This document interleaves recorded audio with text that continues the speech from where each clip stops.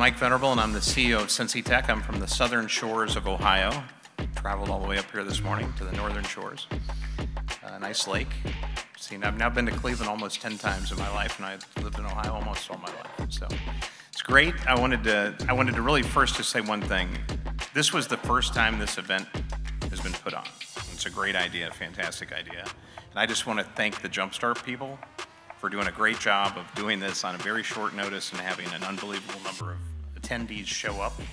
This will be in Cincinnati next year, so I think they've set us extremely high bar, and it's a great event. So thanks everybody for coming. As part of this process, as we volunteered to help in any way we could with the first Venture Fest, we talked about we wanted to have something on the topic that haunts us all daily in our lives, artificial intelligence. And I would say that the most important thing, as we talked about it, as I said, I really want to get people who are dealing with this in an IT leadership level day to day, who have deep experience, have been in different situations, and have seen the evolution of it. Because AI did not happen last November when ChatGPT was released. It's been around for a while. I had a conversation about AI with my 90-year-old mom recently, who told me about the time they got rid of the rate card people in an insurance company long before, she was a key punch operator when she started. So this is really, we've been involved in computational decision making for a long time. But this is a step change. And my life has been defined by the integrated circuit. And if you're younger than me, which many of you are, almost all of you probably, your life will really be defined by how artificial intelligence is going to be used. And you will live in a decade in a world that you do not recognize. You can't imagine. And I think that's the most interesting thing about it. So I asked and reached out, when they asked, I said I'd help organize this panel. I reached out to Kirk Ball, who's a friend, advisor at Synchrony, but who also has a deep, deep background and diversified background in IT. He was when I met him, he was the CTO of Kroger. Kroger's grocery is a hard industry. There's a lot of technology. You kind of walk in there, don't really realize it, but every day people run in and buy stuff and take it out, and they have to fill it back up, count the money, get more of it. It's very complicated. And it's also a tight margin business. And I asked Kirk, who then was the CIO of a healthcare system in Cincinnati, and now most recently was the CIO at Giant Eagle, another grocer. So I asked Kirk if he would help me put a panel together of his professionals, not where I or someone else would sit and ask them a bunch of questions, but where they could talk to one another and sort of question and have a conversation. So that's what I asked Kirk to do, so I'm going to turn it over to Kirk Ball. Thank you. Thank you, Mike. Thanks to Jumpstart Ventures for having this panel get together. This afternoon, we're going to try and give you a little bit of insight into how corporations are thinking about artificial intelligence. I think we have more artificial intelligence that's being utilized today than what people might realize. Certainly, Gen AI is something that people hear a lot about, but there's many other facets to artificial intelligence. Before we get started in our conversation, I want to have Greg introduce himself, and then we'll ask Ryan to introduce himself. Hi, I'm Greg Simpson. I'm formerly the CTO and AI leader for Synchrony Financial. It was a spinoff of GE Capital. So I spent the last 7 years of my career at Synchrony. Prior to that, I was with GE for about 30 years. My last job at GE before joining Synchrony was the CTO for all of GE, and I'd spent a lot of different jobs throughout GE. I want to give a shout out to Cleveland because I met my wife in Cleveland when I started at GE Lighting. And my kids were born in Cleveland, and I got my master's at Case Western, so hey. And my master's, believe it or not, was in expert systems, one of the fields of AI back in the 80s, so a long time ago. So Synchrony Financial's private label credit cards. Good news about that is we have lots and lots of data. And AI does great things when you have lots of data. So we can talk about some of those fun things. And with that, I'll turn it over to Ryan. Yeah, good afternoon. I'm Ryan Kean. So I'm the CIO at Total Quality Logistics. So for those that don't know Total Quality Logistics, we are the largest full truckload freight broker in North America. Last year, we ended the year just under $9 billion in sales. And in the supply chain industry, it is explosive. So I think 3 years before, we were about $3 billion. So talk about the growth. And even though we're the largest full truckload broker, we have a single-digit market share. So the upward potential and the scope of opportunity that we have is pretty remarkable. So I've been at TQL for 2 years. Prior to that, I spent 15 years at Kroger in a variety of technology, data, strategy roles. Okay, and just a little bit about Giant Eagle, and then we'll get into our conversation. Giant Eagle is a grocery, pharmacy, convenience, and fuel retailer, going from Maryland over through Indiana, about $12 billion a year in sales. We serve about 4 million customers on a daily basis. So very, very pleased to work at Giant Eagle. It's a great company. But we all want to spend a little bit of time talking with you about how we think in the roles that we serve in. How do we think about artificial intelligence? How do we educate people about artificial intelligence? How do we determine what aspects of artificial intelligence that we're going to try and inject into our organization? And where is artificial intelligence already being utilized? So, Greg, I'm going to ask you, and then Ryan and I will chime in, but when you talk about artificial intelligence, how would you describe artificial intelligence? Yeah, artificial intelligence is one of those big words. People use the word AI the way they use the word cloud.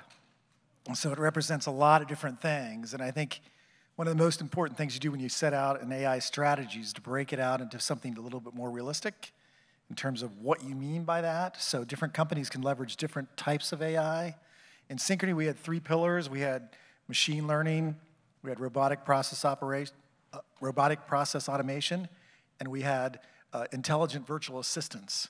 Now, since then, there's a 4th pillar. Everybody can probably guess what that is: generative AI. So those 4 pillars allowed us to then talk about, instead of just talking about this big buzzword, AI, we could talk about something more specific like machine learning. And the other thing we would do is we would then break that down into pragmatic, what's a project or solution we want to implement in each of these pillars. So machine learning, for example, fraud was a big deal. Let's go after fraud. Let's build a machine learning model for fraud. And I'll talk about that more in detail later. But so to me, AI isn't the word you want to define.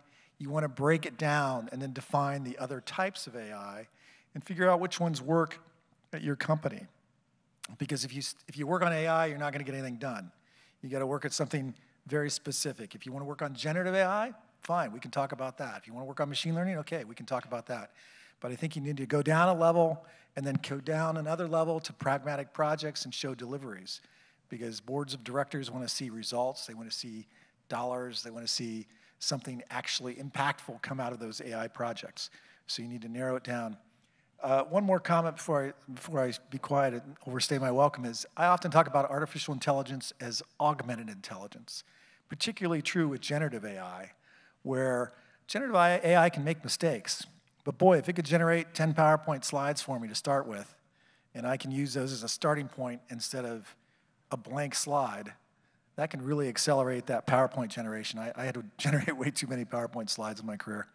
And same thing with code. If you're a really smart coder, have it generate some code.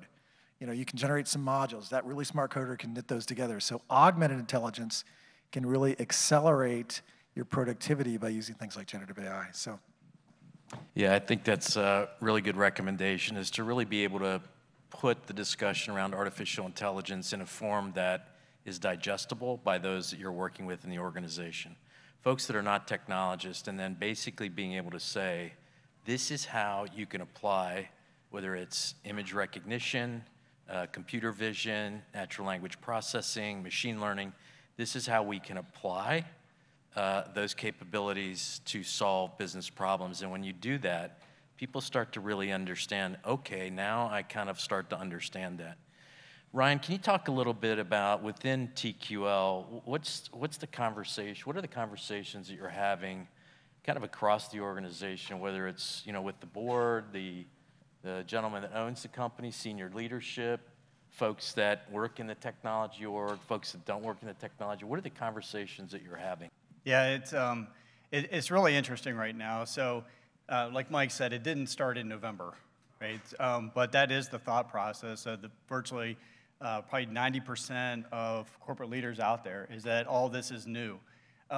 What it's actually allowed us to do is to start to have a different conversation than we would have had before. So had we gone and talked about artificial intelligence last September, October, and said, wow, we need to have all this great data, and it's going to help us do this and drive this much more revenue or this much more productivity, at some point in there, we're probably going to get some eyes starting to glaze over. But all of a sudden, ChatGPT 3.5 came out, and everybody starts reading about it, and it is consumable. And so while folks will say, wow, it's great, or some other people say, wow, it's just hype, it doesn't matter. What it did for us is it allowed us to start having a different conversation. It allowed us to start talking about business problems in a different way. When we go in to have a conversation about those business problems, do we talk about regression, or do we talk about clustering or neural networks? Absolutely not, right? Because that's not the language of the people that are on the opposite side of the table. Now, will we say ChatGPT? Might we say generative AI? Probably. Why? Because it's consumable. Because everybody at this point understands at least the very simple part of what it is, and that they can all go use it today. They don't understand, machine learning. They don't understand, predictive regression models. That's okay. Just change the vernacular, and that's what we've done as we've looked across all of our business problems and saying, okay, we know now we have this new tool in our toolbox, and we have a new way of talking about all the tools in a way that is consumable by the folks in the end that really have to get behind whatever it is we're trying to do and the business value we're trying to deliver. Yeah, and I think that's for startups that are in the audience, I think that's a really good piece of coaching. Be mindful of the audience that you're talking to. If you're going in and you're talking to a business user, talking about the different branches of AI and neural nets and machine learning, they don't know what you're talking about. You have to go talk to them about what capabilities your product has within the context in which they are hearing you. And that context is the business role and the business challenges that that particular enterprise has. So be mindful of the audience. If you're talking to one of us, and we're well-versed in some of the technologies, you should feel free and talk. We're going to ask questions. Okay, well, talk to us about what's under the cover. How does this work? And why is your product, why is it good? But be mindful of the audiences that you're talking to. It's all about the context of the audience you're speaking with that they come from. It's not about your context, it's about their context. And that's just something I think it's really important for you guys to understand as you take your new products and your new capabilities, which are spectacular to market. Greg, talk a little bit, and I'm sure we'll kind of all chime in on this topic. I'd like for you guys to talk a little bit about some of the use cases that you see AI being implemented in your organizations, and I'm sure we'll kind of all come up with a couple of examples. So Greg, why don't you start with? Sure. So I'll give an example of machine learning to start. Synchrony is a private label credit card company. We have many years worth of transactions, historical transactions. We know that a number of those transactions were fraudulent. So we can take that historical transaction data, which is very extensive, more so than a typical credit card, because if you do use a private label credit card, we know not that you just bought $10 worth of clothing. We know that you bought $10 in the men's clothing department, maybe a blue suit. Maybe we know in much more detail. And we know things like the email address of the person, how long they've had it. So there's all sorts of data. And prior to this, fraud models were hand-built by people to try to figure out what are all the variables that are going to signal that this particular transaction is a fraud. With machine learning, we could feed it 3 years of history and say, here's 3 years of history. Here are the transactions that were fraudulent. Please build a model, basically a statistical model, that predicts when a transaction is going to be fraudulent. And then we would take another couple years worth of data and test that model and say, let's see how good it did. See if it picked out the transactions that we know were fraudulent or not. We saw a 9x improvement in our fraud model when we used machine learning. 9 times improvement. Fraud is a huge problem for banking industries and credit cards. Lots of money involved. A 9 times improvement is a really big deal. That's just one example. Other examples, intelligent virtual agents. If you go to Lowe's or if you go to any of the other Synchrony branded sites, or actually they're not Synchrony branded, they're branded by their private label. If you go to any of the other private label Synchrony places, you can meet Sydney. Sydney's a virtual assistant that'll talk to you, help you get a credit card, help you understand what's going on. She'll answer your questions. She's a chat bot, right? Built prior to ChatGPT. So she's a little less intelligent in some ways than ChatGPT, but she's much more accurate because she's very specifically programmed to return things that are pertinent to credit cards and to your processing. Another use case. So when we established our 3 principles, we set out and said we want to do something big in machine learning, so we went after fraud. We want to do something in intelligent virtual agents, so we went and did Sydney. And we want to do something with robotic process automation, where we did a lot of automation in our back room. And then you could go to the board and demonstrate real dollar savings. So I ran the technology committee for the board, met with them quarterly, and they were very interested. The good news is they were very interested in technology. And now, as Ryan said, with generative AI, people are even more interested. Hey, let's talk even more about this stuff. So it's a great chance to really educate, but you have to have pertinent business examples to really educate effectively. Brian? Yeah, I think it really gets into, the application and different type of AI you use, gets into that business problem you're trying to solve. And then to Greg's point around, the augmented intelligence being part of this as well. So I'll kind of step through that. So from an overall, where is it being used, and use cases, a lot, predictive models is a very similar story, but forecasting, right? The supply chain industry is extremely, I would say, predictably unpredictable, right? So overall, there's tightening and loosening within the supply chain market. Then you throw in a global pandemic, and everything gets kind of thrown upside down. So being able to understand previous data, how that aligns into future predictability, and then kind of taking what would probably be termed a black swan event at the time, and putting that as much as you can into the model to understand, okay, what does this mean for your business? For us, that would mean, what does it mean for your consumers or your customers that are needing to ship product? What does it mean for all the people on the other side? So we're more like a two-way marketplace. We need to go find carriers for all that product. What does it mean when all of a sudden half the carriers aren't there anymore, right? Because they're not able to drive or they're not able to move product, and being able to bring that back into those models. So that's kind of underneath of a little bit behind the scenes use case around AI. And then you get kind of more into the, what's in front of people. How do we have AI built into our RPA, so that as we look at all of our process automation opportunities, how do we take small steps out of every process we can through automation? That's more in the front, and people can see that every day, and makes our lives a little bit easier. And now as we start to introduce more on the Gen AI side, and this is where I think it gets into the a lot of coaching in terms of, this is augmented, this is not your brain, right? This is a start. But letting people understand that whatever it comes out, it's not coming out of this magical black box that you should implicitly trust. If you went out in the wild and just started shouting things into the woods and answers came back, would you just trust that? That's what we do, right? And so it's trying to coach people to say, like, yeah, it's cool, it's slick, there's a lot of big words that come out, and a lot of them seem like they're probably right, but you have to understand that it is not your brain. It may be like a 70% start, but you still have work to do. So augmenting that work. So for us, it really is, we look at where those use cases, and then what do we apply to each one. We kind of step through that. What's really behind the scenes, what's kind of in that middle layer that's used every day, but maybe not right kind of at the forefront, and then what is visible and part of the user experience, whether it be a customer, a carrier, or an associate. So by show of hands, who here periodically shops at a grocery store, whether it be virtually or physically? Okay, so just about everybody. The number one frustration that customers feel is product being out of stock.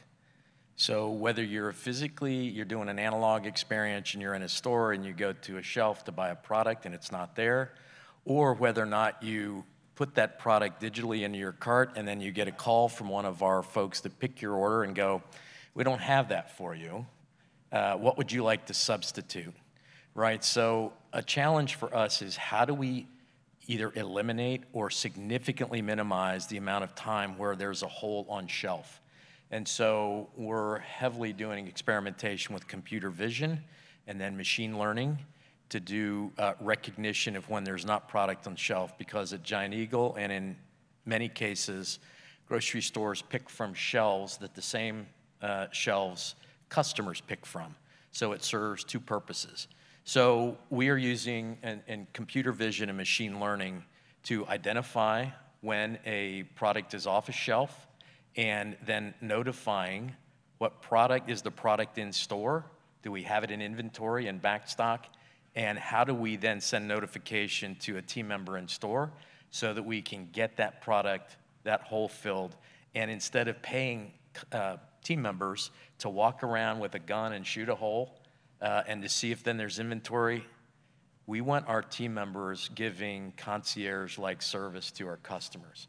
So things that we can automate using artificial intelligence capability so that we can free up our team members' time to give concierge service to customers and decrease the amount of time we have in out of stock. It's incredibly impactful, so that's a use case for us. And then another one I'll give is we do a ton of price and promotion planning. So really taking and looking at all of our stores, our customer segments, and understanding what type of product, what type of price point on a given product, what type of a promotion actually moves the needle and speaks to our customers that shop in that store. There's a ton of machine learning that goes into that price and promotion planning. And then that price and promotion recommendation on items in particular stores then gets sent down to the point of sale.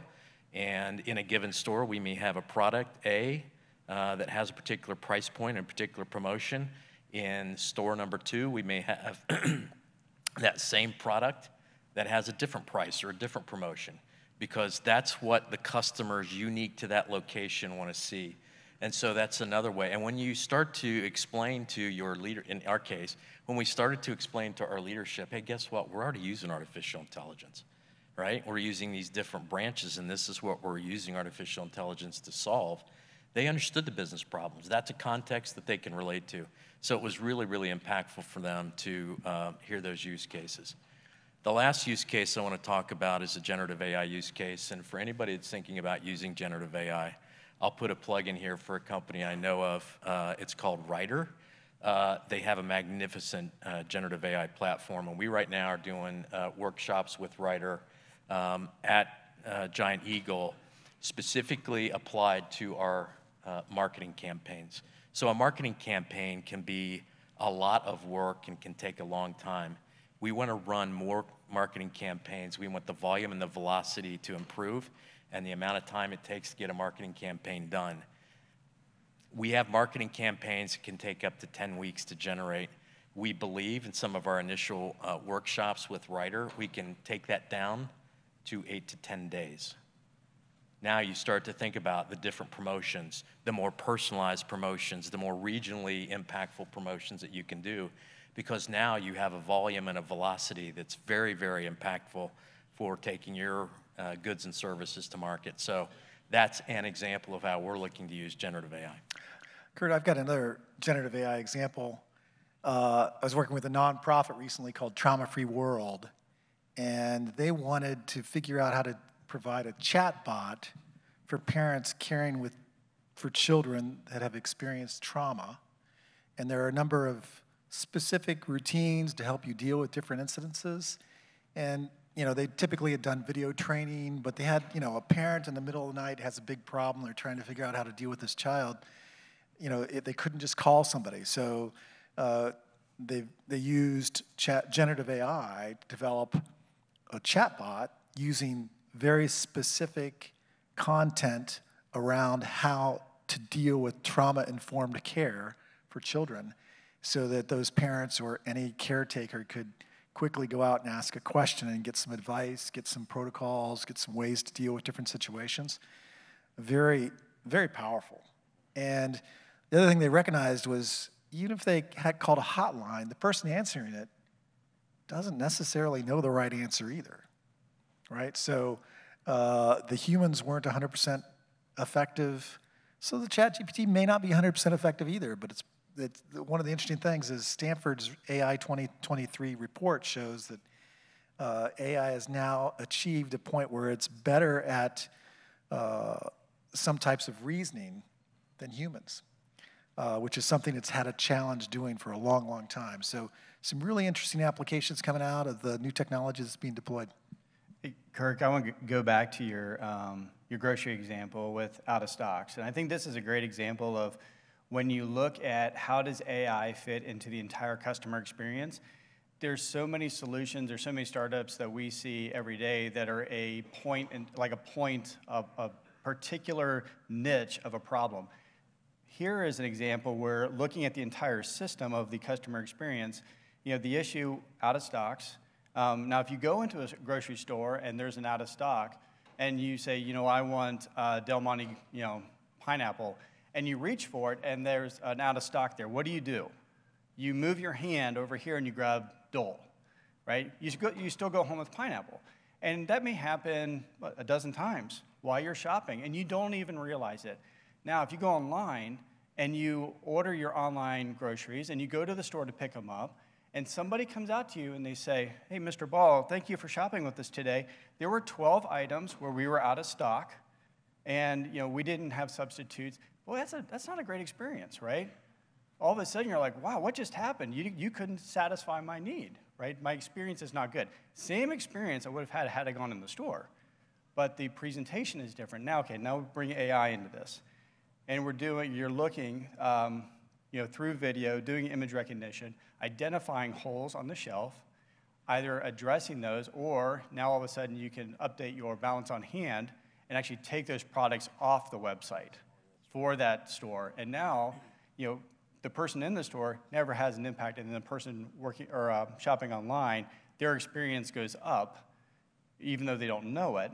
They don't think their experience has changed, but the end result, the overall system, it has improved just because you're using the AI to look at the entire opportunity there. Yeah, one last thing I'll talk about, and then we'll move to our next topical area, is I'm very much looking forward to the day when we have augmented reality in grocery stores. Imagine if you have a shopping list, you're going into a store, and inanimate objects start to animate themselves. And so we know when you happen to be in store by the MAC address on your cell phone, you sign up to be part of our program, and we have access to your digital grocery list that you've created. And then you start going through the store, and the store starts to help you ensure, one, that you've got everything that you've got on your list. You understand where that product was sourced. There's additional information. You can identify things that you've bought in the past but may not have on your list. They're now on promotion, right? And I think there's such opportunity to really create such a cool experience once we can get the augmented reality. And for me, the big unlock is not having to walk around with your cell phone up like this. It's having something that's hands-free. But I do think those artificial intelligence capabilities, those 6 or 7 that we mentioned, in combination can help create that augmented reality capability, and I think it's going to create a fantastic opportunity. Let's switch gears a little bit. So in your organizations, Greg, that you worked in and are still in contact with, and Ryan, the organization that you work in, who has responsibility for governing the application and utilization of AI? How are you guys managing that governance? Well, in financial services, we had an entire risk organization dedicated to really watching for certain risks and making sure that the functions that were implementing the technologies were adhering to regulatory concerns and other risks. And because, the technology organization, in my opinion, has to be out there making it happen, pushing the envelope, figuring out how to help the business move forward. And so we had a risk organization that we would partner with that would try to, keep us in line with the regulators and so on. So it was a very, very specific organization in the case of financial services. Yeah, for us, not quite the same regulatory requirement that Greg has experienced in the past. We've developed a COE model where we'll have heavy influence from our data analytics, security, and then representation from our legal team as well. And so as we have opportunities that come in outside of, I'd say, known patterns, so this is like, okay, we're going to try to do something a little bit more novel with a particular technology, then we'll run it through that group, understand, is there a business value there? How would we develop it? Does it fall in line? Can we trust the data that's coming back or the answers that are coming back? And then ultimately, how do we operate it, right? So in the end, someone has to maintain it going forward. And so we want to make sure we have that identified up front as well. And so this COE structure, we're finding success with it. I would say we're still finding our footing a little bit with it and refining as we go. So here's a brief interlude. Here's the good news for you. We understand that we are the only thing sitting between you and cocktails. So we are going to be on time. We've got 43 more bullets. I promise we'll get you out on time. I want to talk a little bit about the next topic, because this one is really interesting to me, and I'll tell you a funny anecdote, how I was trying to educate the CEO. I made the mistake of sending him a Lex Friedman podcast on AI, and that can get pretty esoteric, so he kind of looked at me like I was the first person that just landed on Earth from Mars. So I had to back up, and I had to start speaking and talking from the context in which he came from. But what's the role of technology in the organization, educating the organization, the various aspects of the organization, from the board to individual contributors to folks that might work in a store or folks that work in a distribution terminal? What's the role from your guys' perspective that technology has? One of the things that we had a lot of success with partnering with universities. So we opened an emerging technology center at the University of Illinois because we had a data engineering center of excellence in Chicago. And a lot of people that went to the University of Illinois wanted to live in Chicago when they graduated. So it was a great way to get students at really low cost to work on emerging technologies and then provide a pipeline into jobs at our data center of excellence in Chicago. So very successful, lots of ways to sort of get new ideas. And then to educate, we could bring executives to that center at the University of Illinois, have these highly energetic students talking about these great new things, showing them around. We had access to the supercomputing center there at the University of Illinois.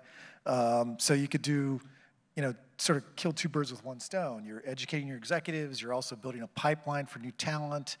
You're looking at new emerging technologies that maybe you couldn't afford to spend a lot of time on unless you found a lower cost opportunity, and students, unfortunately, are lower cost before they graduate than they are after they graduate. So we have a cadre of 5 postgraduate going for their PhD students from Carnegie Mellon right now that are doing an artificial intelligence, machine learning based set of work for us right now at Giant Eagle. Yeah. So really great opportunity. So working with universities is something I'd encourage every company to do. But I think, you do have a responsibility in educating all the way from the top down. So I mentioned the technology committee, the board. The board's really interested. You've just got to be able to talk in their language so that they can understand what you're talking about. One of the exciting points of my career was when, after spending a lot of time with the CEO and her staff, educating them about our cloud strategy and our API strategy and our AI strategy and our data lake strategy and how we were going to use APIs to connect Venmo into Synchrony's financial services. She got up at a meeting of the top 35 companies, top 35 people at the organization and said, you all need to know what an API is, because this is key to winning the PayPals and the Venmos of the world. And so suddenly, the top people in our company really wanted to understand a little bit deeper than they ever did before how technology worked, because they understood this was a game changer for our company, and we won the Venmo account. So if you have a Venmo credit card, it's a Synchrony card. But so I think education's really important. But I think we said earlier, both of you said earlier, you've got to do it at the level that's appropriate for your audience, and you've got to think of creative ways to do it, like students. It's not always you. Sometimes it's bringing other people in to do that education. Yeah, I mean, not to reiterate the education point, I think it goes across the organization depending on what role it is, so kind of pulling in product management as part of that too. It's educating your business users so they understand what are the new opportunities that are potentially out there. There's so many folks right now, they're coming from a point of, say, curiosity, but ignorance. Right? So they want to learn, but they just don't know, and they need somebody to help them ask a new question. If you do the exact same thing for 5 straight years, and someone comes in tomorrow and says, hey, how can we do this better? It's going to be, well, this is what I do, right? So it's part of that education is getting out there and helping them helping them ask a new question.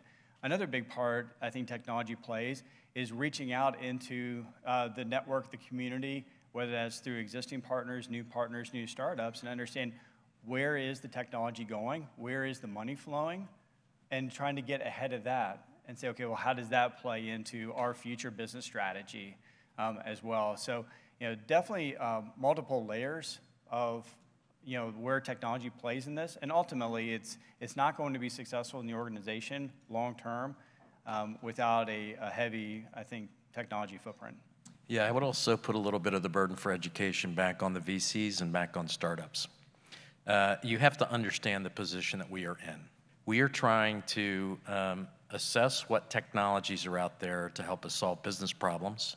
At the same time, we don't control the money, right? So we have to be able to explain the value proposition that your products, where you're investing your money, is going to add value to the business problems that our business leaders focus on day in and day out.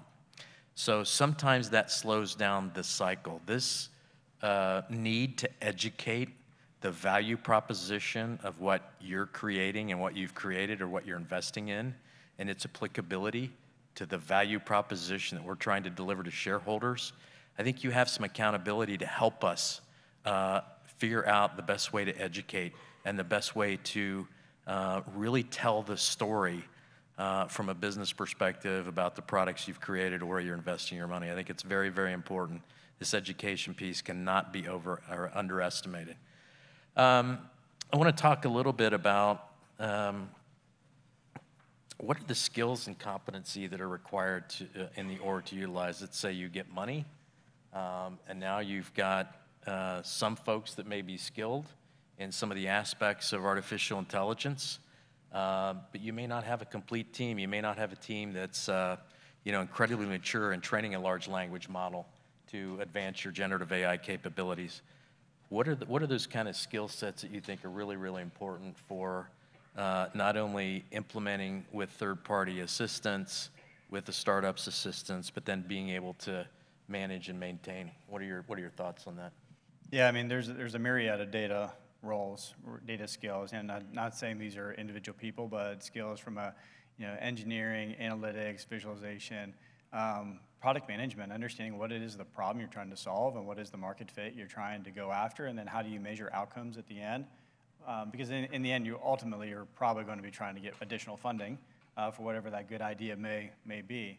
I think a skill or a set of skills that we typically overlook as we end up gravitating towards technical skills is the critical thinking, the systems thinking, being able to decompose and recompose large systems and problems is a huge part of being able to be successful in AI and a whole bunch of other areas as well. And then ultimately, we keep going back to this, you have to have somebody that can talk, right? Somebody that can actually carry on a conversation to whomever is sitting on the other side of that table, your constituent, to help them understand the value that they're potentially going to get. So I want to jump on my soapbox real quick. One of the most important jobs or capabilities that CIOs or CTOs have to have is we have to be master storytellers. You have to be able to tell a story of why, how, where, when. We have to be really good storytellers. Part of your responsibility is to help us to be good storytellers. Because without being a storyteller, we're not going to get the funding. We're not going to connect the dots for the people that control the funding. And look, the organization also has to get its head wrapped around organizational change management, right? What's the impact to the jobs and to the roles and the responsibilities and the way that you conduct business as you implement some of these capabilities and technologies? I'll give you a really interesting example. I mentioned earlier that we brought Ryder in, and I introduced Ryder to our marketing team and talking about the capability to increase the volume and velocity of our ability to create marketing campaigns. When I first did the introduction, though, you could feel the trepidation with the folks that are in the marketing group. How's this going to work? Is this thing going to do everything for us? And once we had the conversation, it said, no, you have to paint the context for the generative AI engine that is Writer. You're going to have final approval. It's just going to allow you to have more things going on simultaneously. And then, wow, you can do that? We can move at this pace? That's fantastic. So we had to learn how to be a storyteller to manage the expectations of that team to help them understand, no, you're still going to be engaged, right? It's just the fact that you now have a super duper assistant that's going to be able to help you move at a volume of velocity that you've never been able to move at before. I took that to a whole new level when I retired, and I wrote a book called The Quantum Contingent. It's a spy novel. And so, you know, the storytelling comes out even after you retire and say, oh, there's a lot, spies use a lot of technology, why not? So. That was awesome, the way you worked that in. Give me something on that. That was perfect. It actually is a really interesting thesis. We talked about this a little bit. We had another bullet talking about third parties, education institutions, vendors, consultants, all third parties that can be very beneficial in helping you tell a story. I want to switch now. Let's talk about the risks. So you mentioned the risk management function. We too are governing AI, including risk folks. What are the risks that you guys are trying to manage with the implementation and utilization of the various aspects of AI? My view is one of the biggest risks is not using it, right? So being paralyzed by the fear of AI and not moving fast enough, and then allowing your competition to embrace it and find ways to leverage it, to be more productive than you, to move faster than you, to be more nimble than you, to deliver new capabilities for their customers that you didn't do because you didn't embrace it. So I think one of our biggest risks is that fear of, wait, which is why education is so important. There are ways you can do this safely. Now, it doesn't mean you don't have risks. I did a TED Talk on AI and risks, and you know, I use the analogy of the automobile when it first came out. It didn't have seatbelts until the first crash. And then they said, yeah, maybe we ought to strap people into these things. So we do need to have we need our seatbelts for AI. We need to be safe. But it doesn't mean we don't want to do cars. It doesn't mean we don't want to do AI. We just need to do it in a safe fashion. Yeah, I totally agree with that. I mean, you have the same risks that we all hear about as it relates to Gen AI and bias and hallucinations, and you know, there's a ton to read about on that. Then there's the AI on, you know, when we talk about regression models and clustering. You own the data there. You own the control. You own the model. So the management of that risk is a different level where you have greater control. I 100% agree with Greg that the biggest risk is not getting on board and understanding where can this take you. It's the difference between a company being on an exponential growth curve and a linear growth curve. Right? So it isn't, the conversations we have, it is not that you're falling behind 1-to-1. It's you're falling behind 1-to-1 today, 3-to-1 tomorrow, 7-to-1 on Friday, right? So that's the risk that companies have, is that they don't get there fast enough, or they wait to try to figure out how can we be a laggard within this and still gain benefit. That will drive complacency in market and loss of share. Overall, I think a lot of companies will find a slow death. Yeah, some of the big banks have put hardware in their data centers already, specifically to run open source models to do generative AI so that they own the model, nobody else has the data, they can use their data. So there are ways to do it securely, but you need to pay attention because it's changing really, really fast. I want to add one last comment before we wrap up. I would encourage you as founders of companies, as venture capital firms, as private equity firms, establish a deep partnership with operators that live in the real world every single day. Not that you didn't or you don't, but I think the collaboration between those entities can be very, very powerful. Sometimes we see things that you don't see. I am so encouraged by the creativity, the ingenuity that I see from startup companies, companies that are in Series A, Series B. It's absolutely an awesome place to be. I admire what you do, but just remember, establish deeper collaboration with those that also are in the operating world. They will help you advance the pace and the capability of your solutions maybe well beyond what you think about if you're not connected up with folks in the operating world. But my hat's off to you. And I think our time has come to an end. Thank you. Thanks.